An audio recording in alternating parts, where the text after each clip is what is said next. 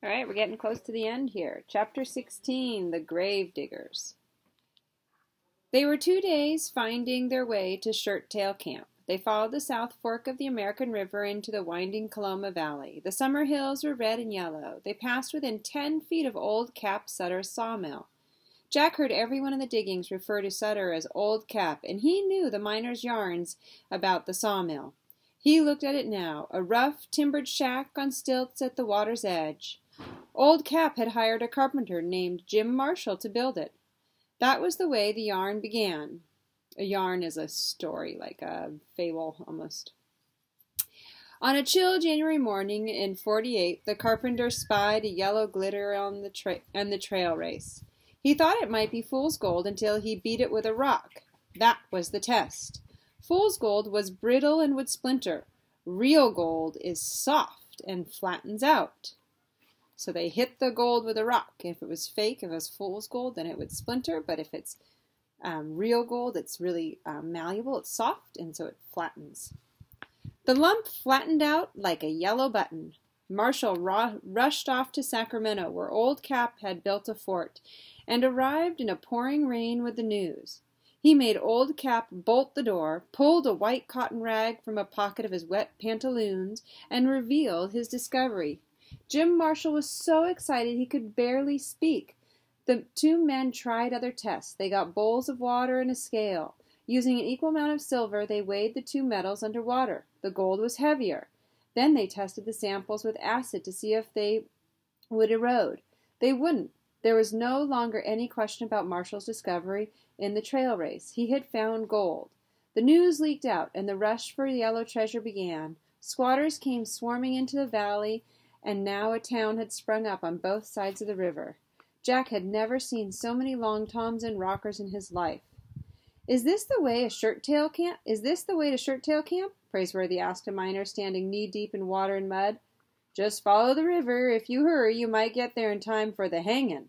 A lot of boys has taken the day off for the festivities. Praiseworthy shrugged. We're in no hurry, my partner and I. It's that dentist fella. They caught him trying to run off on a stolen horse. Praiseworthy and Jack exchanged a quick glance. The map! Only Cut-Eye Higgins knew where Dr. Buckabee's gold bonanza might be. He couldn't talk very well hanging from a limb, much as he deserved it, no doubt. On second thought, said Praiseworthy, we're in a terrible hurry. Good day, sir. They arrived at Shirtdale Camp in an hour. It was a dusty village of round tents and square tents and plank shacks roofed in pine boughs. There, said Jack. There he is. So there's Cut-Eye Higgins hanging on they have the noose around his neck and he's on the horse. He saw Cut-Eye Higgins seated on a house under the limb of a tree. He wore his jibba-jabba hat and around his neck a noose. The scar across his eye set his face at a hard squint. A crowd was ringed around him. We're just in time, Jack murmured. Praiseworthy whipped out Stubbs' red bandana, blindfolded and quickly tied it around Jack's face. Partner, you've got a toothache. What? Moan now and then. Good and loud. Come on. Jack gulped and followed Praiseworthy through the crowd. A paunchy man with a curly fringe of whiskers from ear to ear seemed to be in charge of festivities. Doc, he was saying, you know the verdict of the jury. As justice of the peace of Shirttail Camp, I'll see you get a good bearing as befits a professional man such as yourself. We don't mind so much that you extracted a gold pouch every time we opened our mouths. There's plenty of yeller around, and that you light-fingered every pocket watch in town so that nobody knows what time it is. You're a professional man, and we tried to make allowances, but horse stealing is a heinous crime, and you got to pay the penalty. Since you said your last words 2-3 times already this afternoon, let's get on with it. Boys, switch that horse. To switch the horse means to make the horse run. Hold on, demanded Praiseworthy, stepping forward.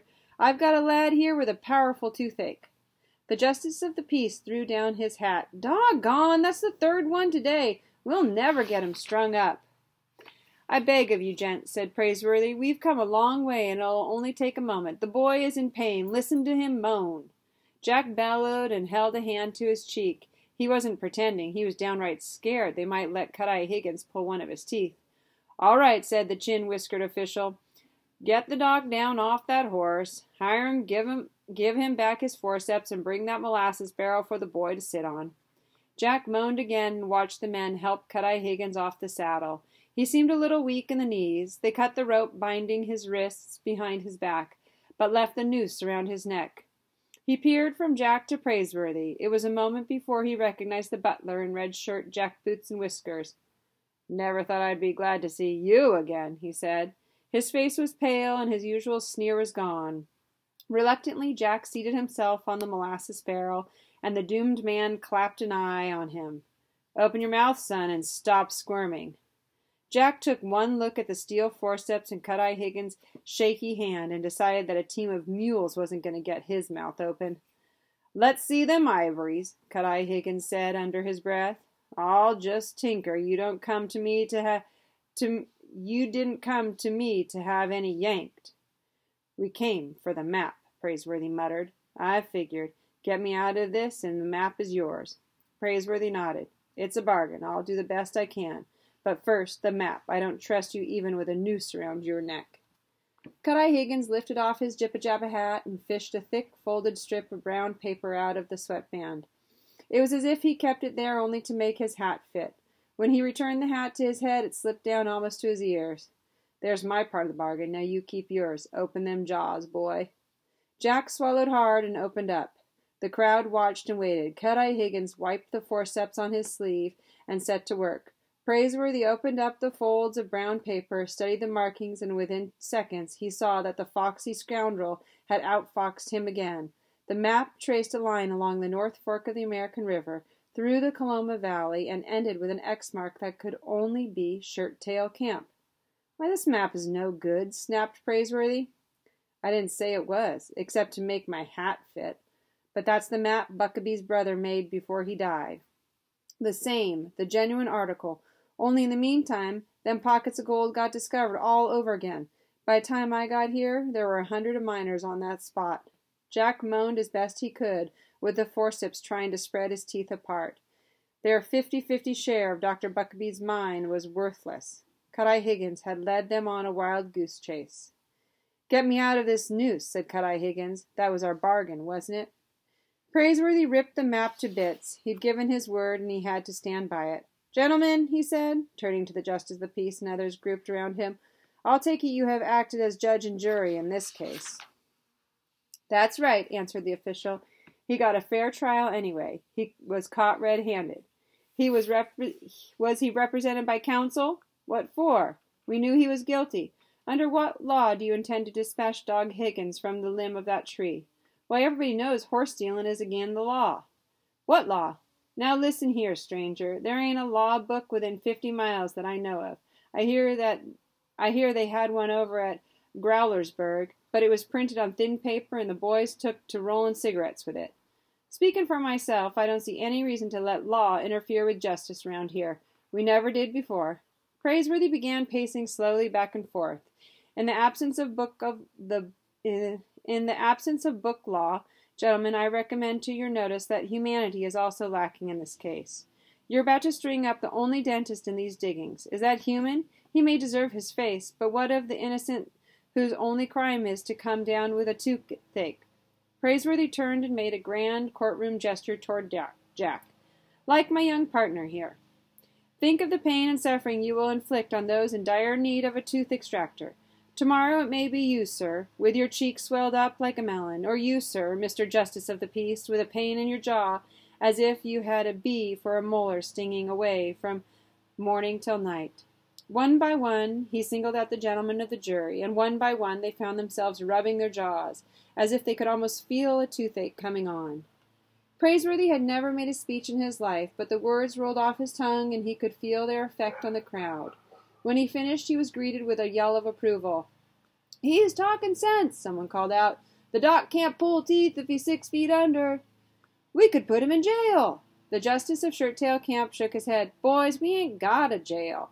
You know that. The verdict was string him up, but I suppose I could delay sentence until another tooth extractor shows up in these parts. There's bound to be one before long. Then we'll get on with the sentence." There was general approval from the crowd, and 2 toothaches broke out on the spot.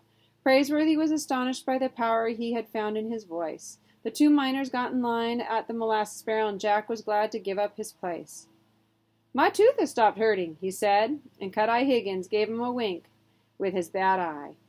"Doc Higgins," said the justice of the peace, "you got yourself a temporary reprieve. When you finish with them extraction jobs, you stand still, and we're going to build a jailhouse around you. There'll be visiting hours for anyone with the toothache, but I'll see you hung yet, and soon as possible." Then he turned to Praiseworthy. "Stranger, I promised the doc a good burying, befitting a professional man. Might as well get all in readiness. Since you appointed yourself counsel for the defense, you get up the hills and dig him a resting place. Make it 6 feet deep." "Why 6 feet?" "Don't be cantankerous, or I'll find you for being in contempt of court. Everybody knows a grave has got to be 6 feet deep. Get going." The two partners returned to their burrow and led him into the hills above the diggings. "You sure made a good speech," Jack said. It was something to hear. A regular lawyer couldn't have done better. "And you saved Cut-Eye Higgins from being strung up." "It's just temporary, which is about all he deserves." They chose a bare spot about a half a mile from camp. It was on a bluff covered with oat straw and overlooking the river. They pulled pick and shovel from Stubbs' pack, ropes, and set to work. "Fine-looking country, isn't it?" Praiseworthy muttered. "Even to be buried in." Jack tried not to think about Boston. It would soon be time to start back, and all they had to show for their labors was a worthless map. Poor Aunt Arabella, he thought. They would lose the house for sure. The entire trip to California was beginning to look like a wild goose chase. When they got the hole 4 feet deep, they couldn't go any further. They hit bedrock and struck gold.